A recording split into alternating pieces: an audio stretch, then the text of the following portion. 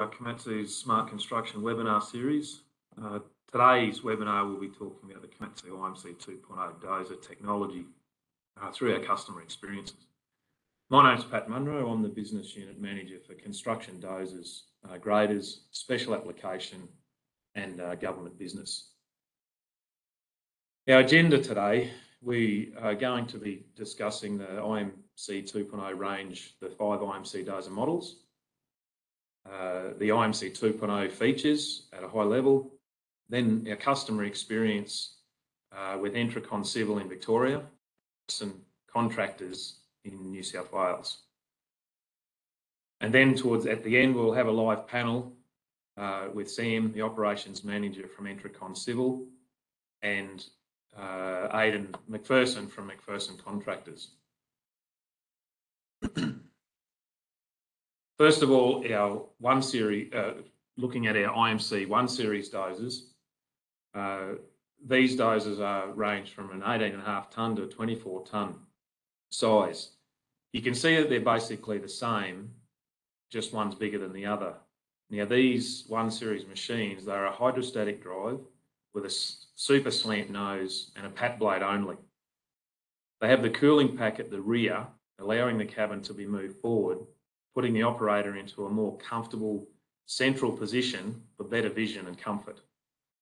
These are generally used on project type work and final trimming. As you can see on the D61, we have 2 models, the EX, which has a 3.25 metre blade, 610 shoes, and then the PX has a wider blade at 3.86 metres and 860 shoes for lower ground pressure. Our D71 model, we have 3 models in this range. First of all, the EXI, a 3.8 metre blade with 610 shoes. The PXI has a 4 metre blade width, and in this model we have our 3M folding blade, which has been really helpful because you can fold the blades to under 3 metres so you can float them around and not require a pilot, which saves costs for your transport from site to site. This model has a 760 wide shoe. Then we also have a PXI-24 wide, which is our very wide undercarriage and wide blade at 4.3 metres wide blade and 915 shoes, which gives us a very low ground pressure machine. Interestingly, approximately 70% of the Australian construction market utilise this 18 to 24 tonne size machine. Our D71 model falls right into this class with the highest power to weight ratio, making it a great package. Then I'd like to go on to our 5 series range. And as you can see here, starting with the D65 model, and then the D85 and the 155. These all have these 3 models all have torque converter drive and external push arm blades only, ranging from 23 tonne to 42 tonne. They're generally used for bulk heavy duty work with the ability to cut or fill to design first time every time. They have a low track undercarriage system that gives approximately 1/3 less wear. The cabin is also able to be put into a lower position to give the operator a more central position for better vision and more comfort during the rough riding application. In the 5 series machines, the D65 model falls into that very popular 24 tonne range that the industry utilise.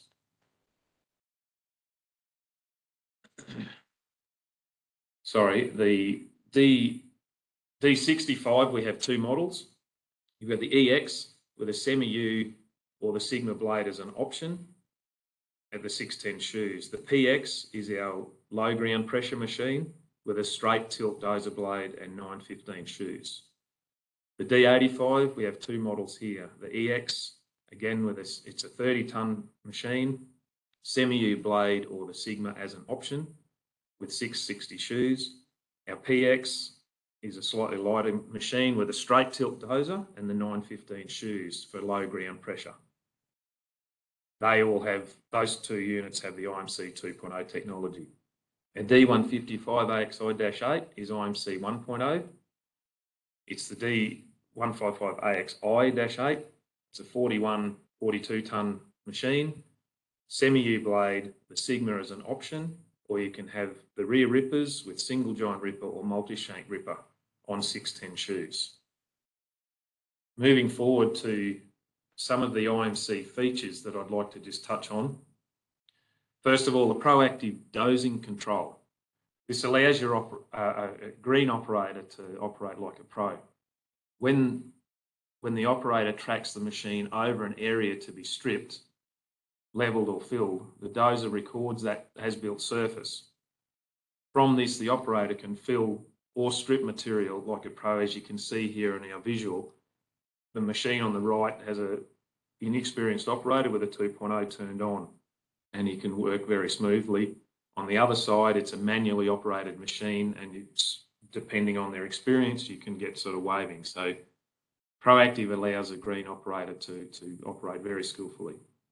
The tilt steering control, when the operator's in heavy cutting application, the dozer will tend to pull left or right depending where the load is. With the tilt steering control, the dozer will tilt the blade without going below the design surface to help maintain the straight travel, as you can see in the visual.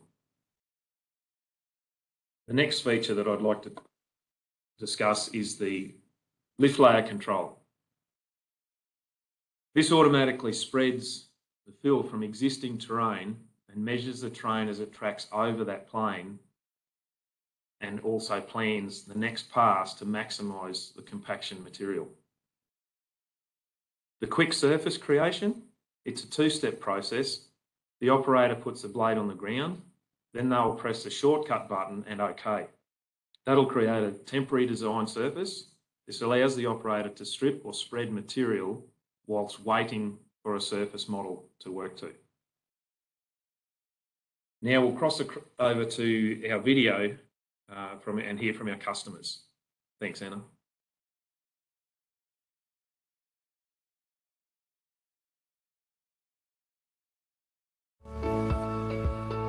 G'day, my name's Sam Spicer. I'm the Operations Manager for a company called Entricon Civil.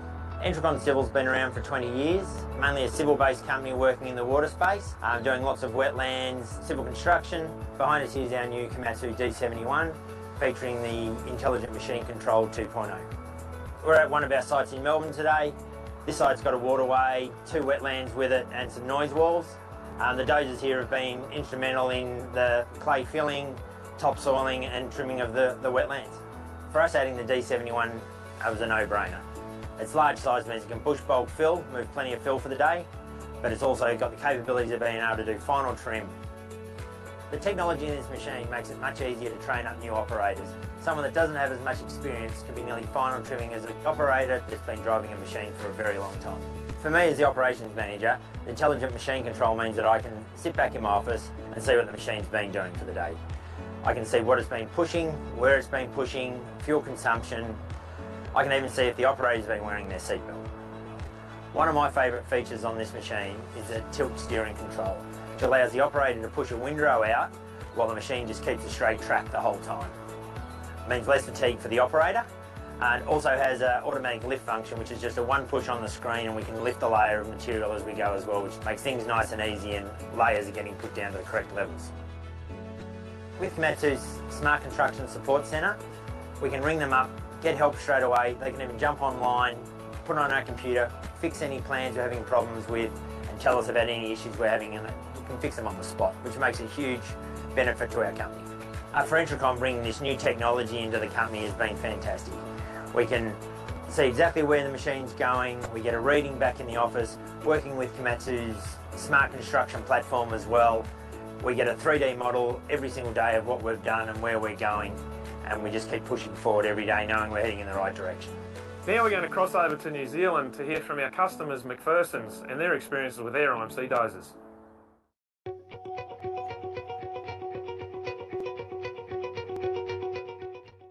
I'm Bob Hasty. I'm one of the 2 current workshop managers here at McPherson Contractors out of Matamata. In '97, McPherson Contractors was formed, and we've been in business here in Matamata and the Greater Waikato and the Bay of Plenty since. The main work that McPherson's do is a lot of this work that we've got here is subdivisions. We do a lot of rural contouring. This is a subdivision just on the outskirts of Matamata. It's about a 45 lot subdivision. It's a cut and fill process to get the sections up to height. So this is McPherson's second iMC2 dozer. It's D61 PXI-24, the latest in Komatsu technology. We've always needed an extra dozer, and we're taking on some bigger jobs now that needed a bit bigger machine, so it just goes well with our two D51s as well. So the new dozer was purchased not only for here but for our ongoing work. Looking to the future, we found that we needed to have another mid-range iMC dozer. We've chosen to go with Komatsu because Stephen McPherson, the boss, he had the product since the late 90s. He's had Komatsu ever since. The product is good, and we found that now with the iMC machines it's giving us a competitive advantage, and especially when we combine it with the smart construction and the drone survey. The tractor and scoops place the dirt in layers, and then the dozer's doing the trimming, the final trimming, so that's where it's mostly used for all the final trimming and prepping of the roads and subgrade. When they push a lot of material in front of the blade and the machine drifts to one end, the steering on it, say drifted at left, the steering tilt will loop in on the left and then force the machine straight, so it pushes in a straight line. What we've found as well is it's taking a lot of rework out of it. We're finding we're doing things once and doing it right. And it's also helping with the new guys coming through with less experience. It's just helping them pick up a bit quicker.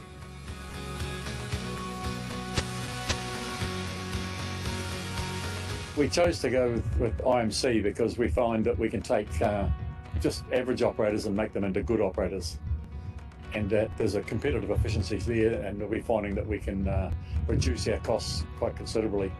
Yeah, we've found it's hard these days to get experienced operators with final trim skills, so with the iMC it's just helping the new generation come through and get a real final trim with with a bit less experience. Mostly by in conjunction with the iMC with the 3D modelling, that we find that when we import materials we can put it exactly where it's going to go, and when we're excavating we can take it to where it needs to go next, and therefore only touching everything once.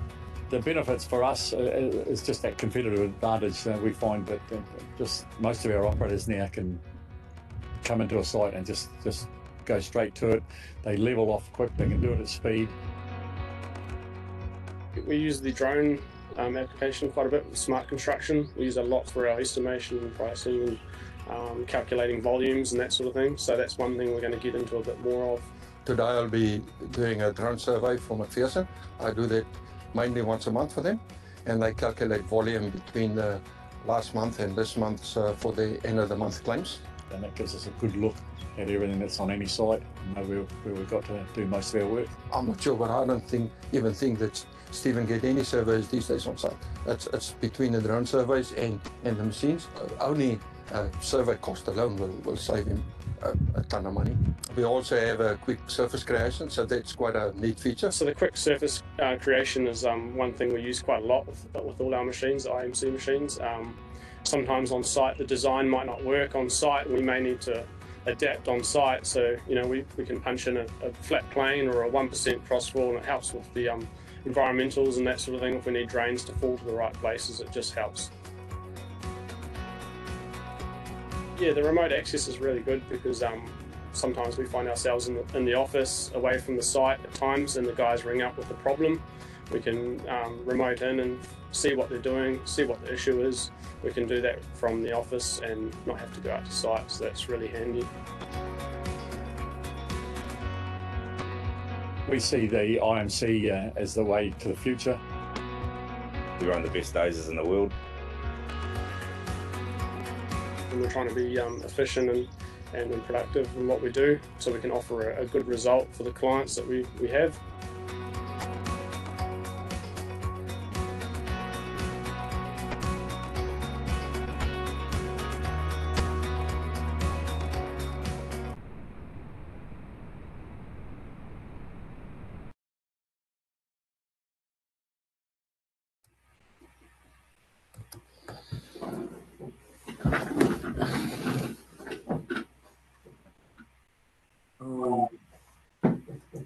I think it's feedback there, Anna. No, all good. Thanks, Aidan and Sam, for joining us there today. That's right. Ask you guys a couple of questions from a customer's point of view. In your video, you mentioned that the iMC makes it a little bit easier to onboard some new dozer operators. How have you found that the iMC product has helped you here? Oh, well, it makes a massive difference to us. You know, the guys can pretty much final trimming nearly straight away, especially with the auto function on. You know, things putting levels down to the correct level. You know, the machine's pretty much driving itself with level wise to keep things going at a good rate. Everything's going in, levels are going in at the right depths. Then it's only then the operator then just has to concentrate on where the dirt's going. It's pretty much the only thing they've got to worry about. So it's mainly gives them so much more confidence to know that they're putting in straight away, they're doing the right stuff, they're trimming correctly. They just keep, you know, they just get more and more confidence so much quicker, we've been finding. Yeah, okay. And Aidan, have you had a similar experience in New Zealand? Yeah, I would largely agree with that. We've onboarded guys that have never driven a dozer before, and like Sam says, they're straight away doing the final trim, and yeah, like all of that concentration that they would otherwise be putting into that, they can put into working out how to attack the job so that they can do it more efficiently, and that's far better use of their time and their thinking than oh, you know, where's the level and am I getting this flat and smooth? So it's yeah, it's hugely beneficial. And Aidan, I noticed on the New Zealand video that there was some discussion around you can use these from bulk earthworks to final trimming. Do you find that this may allow you to potentially not have a grader on site? Can you use these machines for that function? Yeah, well, we've largely not done a lot of our work with graders anyway. A lot of the final trim was actually was just done by eye with a motor scraper, and now there's far more expectation from engineers now that they're doing detailed designs that everything is within a smaller tolerance. Mm-hmm. So we're finding now that you know, in the early days we were doing a lot more trimming with diggers, and we're actually able to get away from a lot of that now because it's painfully slow and trim everything with bulldozers. On a lot of the subdivision work that we do, this house sites are too tight to even consider doing with a grader anyway. So the bulldozer is the perfect tool for the job, to work in small areas but still achieve the final grade quickly. Yeah. And Sam, you similar or slightly different experience there? Oh, no, very similar. We're finding it, you know, an advantage is where we can use a larger dozer to trim with now. So where we would have, you know, maybe a D51 at, you know, what are they, 14 ton or whatever they are. Now we're using a 24 ton dozer to do the same sort of thing. So we're getting the bulk push out of them. We can push everything out of the way, and then final trim with those bigger machines now is with the iMC is just, you know, they're trimming as good as the small dozers used to. So that's where our main difference is. Excellent. I'll go to Sam first on here. As a rough percentage, sort of feeling for how much of an efficiency improvement that the iMC may have been able to give you for your finishing of the job? Yeah. As a rough, it'd have to be at least 50% more efficient all the time. It's saving, you know, someone checking it, you know, especially with the smart construction side of it. You know, I can get on the computer, check if they're at finished level, put it over a model straight away. So when they tell me that they've finished trimming something, I can check it straight away. So that's saving having not even just in machine cost, but it's saving you have someone on the ground checking what's going on everywhere, making sure things are right. What I'm getting told are getting trimmed and are finished are. You know, and especially, you know, when it's trimmed and finished, and, you know, we get a big rain event and something gets flooded and you can't get on it for a while, yeah, we can just get back onto the laptop now and just check where the dozer's been and if that was at level and if we have to go back in there again. So yeah, it'd have to be at least 50% pad, if not more. You know what I mean? Yeah, and Aidan, do you have a sort of a rough number there that would? It's hard to put a rough number on it, but I think realistically, the biggest thing is that we're not, the guys aren't just getting it pretty close to, we used to use pegs, and you'd have to go around and check, and now we don't even need to bother with pegs. We know that the machine's been over it and it's been trimmed to grade, and you don't have to go back again, which is awesome. And like he was saying, if we get a bit of rain, then you don't want to be going back somewhere twice. That extra little bit of rework can sometimes cost you weeks of a project because everything's wet and you've got to try and fumble your way back into somewhere you've already been, and now you don't. So that's where the big savings are. Excellent. Sam, on the video, mentioned about the auto lift function when you're layering material out. I find that allows you guys to allow for the compaction on layers. Yeah, it does, and mainly for the compaction layers. It's obviously, as the video says, it's a one touch. So when you put one layer in, just touch the button again, up you come again, another layer, and that's for different times for dirt. For our point of view, is how thick you can put it in for compaction and what you're doing depending on the material. So for that, it makes it so easy and perfect. Every single time we're getting consistent compaction readings because the dirt's going in at the same level all the time. So from the ground up, it makes it easier. Yeah. And Aidan, when you get the dozers delivered to you to site, is it hard to have them set up to obtain accuracy? No, it's generally just a 2-minute check. We have a post or a date and mark on the ground that's fixed for the duration of the job. We set that up when we set the site up, and the machine they check on it on it once a week, and we just carry on. So it really doesn't take any time out of your day or your week at all to check that it's right. After the initial setup of the base station, we run all of our sites off a base station because it's more reliable than the network in a lot of the rural areas we work in. So once that initial setup's done, there's really nothing to it. Yeah. Sam, did you have anything in your experience in that space? No, that's the same. We mainly run through the network on the jobs we are at the moment, though, with our dozers. But we're the same thing. It's just to check. We have a spot where the dozer can check every once a week, whatever it may be, and then every now and again in some tricky areas we might just get a rover out with it and check either side of the blade that we're right on target. And that might be a once a week thing as well, or just maybe a certain area, but very easy. Yeah. Sam, there's on the machines with the 2.0, with your experience, have you seen an improvement with regard to working on slopes at quite steep batters and the like? Definitely. Now having the dual antennas, that's making all the difference, really. So, it makes the setup easier. You're getting readings back much quicker now as well. The two antennas make the difference. Yeah. And I got one final thing to discuss, I suppose, Aidan.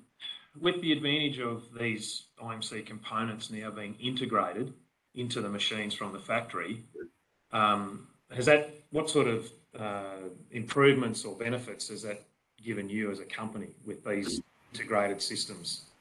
Yeah, well, I guess we've got a few. We don't have any in the bulldozer fleet, but in the excavators we've got bolt-on aftermarket GPS systems, and the main problem you have is that there hasn't been the same level of thought go into, and it's not possible to protect and to integrate it quite as well as you can from the factory, which means there's just far more possibility for damage and for things not to work as they're supposed to. And so it's just nice.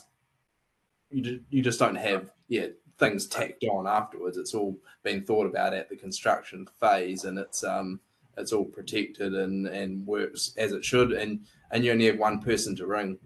You don't have to ring, this person for this component and that person for that component. But there's something wrong with your digger or your bulldozer, you ring Komatsu and they come out and sort it out.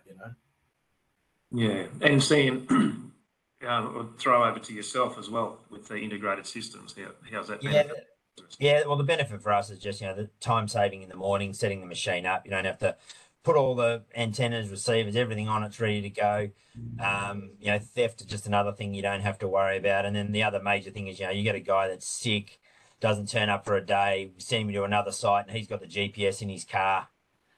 So you don't have that problem anymore. It's all there. So that machine works on that site and is ready to go. Yeah, I noticed on your video I was just carrying the monitor. It was very easy to put on. Yeah, really quick and simple to set up anyway. The monitor we take out, but it can stay on site quite easy. Where the antennas, you don't want to leave them on site for theft and so on. But it's very easy to set up. Yeah. Well, thanks very much, guys. I'll just check with Anna to see if there's been any questions come in from the audience, and we can hopefully do our best to answer those. And if not, I can take some notes and get back to those people. But Anna, did you have any questions coming in? Yeah, thanks, Pat. So as you said, we're going to go to some of the questions from the audience. Just a reminding, everyone, you can still submit your questions in the panel box. So a question that's come through is, do you see any difference with the technology on the 1 version to the 2 version of the dozer?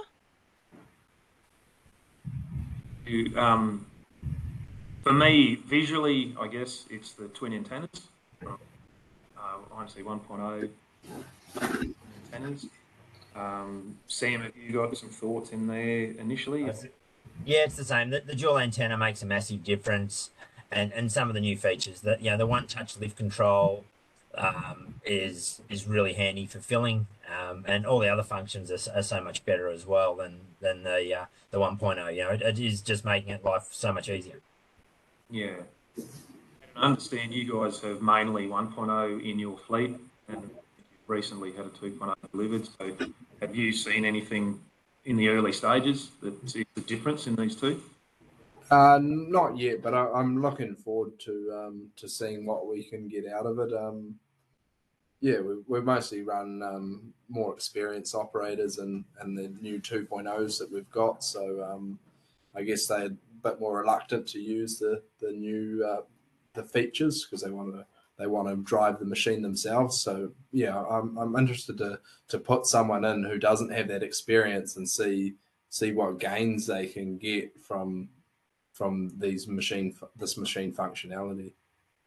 Excellent, terrific. Thanks, guys. Is there any further questions there, Anna? Yeah. So another one is, can you give any information around the pricing of the dozers?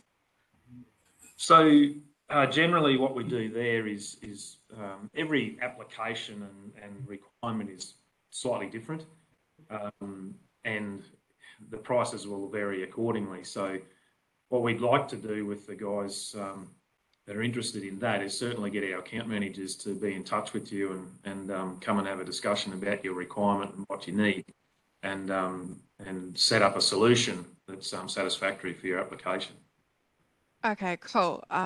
So another question is the hardware still built by Topcon, and can other brands of hardware still be integrated? So the answer, the now there is in the 1.0 there was a link with the Topcon, and the factory integrated, it's a Komatsu system, and I have seen dozers out there that have our iMC integrated technology on the machines and also an aftermarket system put on. So the answer to that, short answer is yes, it can be done. I have seen it personally. Okay, cool. And another one I've received. So guys, I think you've answered this a bit in your the videos, but the question is, COVID has changed the way we do business. Has the iMC dozer helped you guys with recruitment or any fluctuating staff numbers? Well, from our point of view, with having new dozers and it's getting out a little bit on social media, you put a photo of it up, we're definitely getting more phone calls for people wanting to drive these new machines. That's for sure. But it's also making it easier. We've just trained up a guy on the dozers from in our fleet that have been with us for a while, and they just wanted to change for dozers. They weren't predominantly dozer drivers to start off with. They were, driving excavator operators and so on, but they wanted to get on these machines. So our guys have been recruited up within, but we definitely had a little bit of, messaging and emailing and so on, trying to see if there's jobs available. And Aidan, did you have anything? Yeah, I think it's much the same. Just you can get guys with little or no experience in a bulldozer, and you can get some reasonable productivity out of them almost straight away. And like if you've got a good operator with an iMC machine, you can get so much done that you often don't need that extra machine on site to assist. So there's advantages there, being more productive. You need less people, which is, I guess, going to be helpful going forward. Keeps your costs down as well. That's 100% the same for us as well. Yeah, okay. Thank you very much, guys. Anna, back to you. If there's any more questions. Yeah. Another question is, does Komatsu offer the hardware needed to run the machines, like base stations, etc.? We certainly have a solution that we can give the customers in that space. Definitely, we get our smart construction teams, our TAs, to go to site and work out the best solution that fits them. Yes, for sure. Oh, awesome. Okay, so that concludes the questionnaires in our webinar today. So thank you, Aidan and Sam, for joining us, and to everyone for attending. We hope you enjoyed the webinar. So if anyone had any other questions, there will be a survey coming out after this presentation, so feel free to send through questions there. An email will also come through about 24 hours where you're able to access the recording of this webinar. So thank you everyone for joining, and we hope you have a great rest of your day. Thanks, everyone. Thank you. Thank you. Have a good one.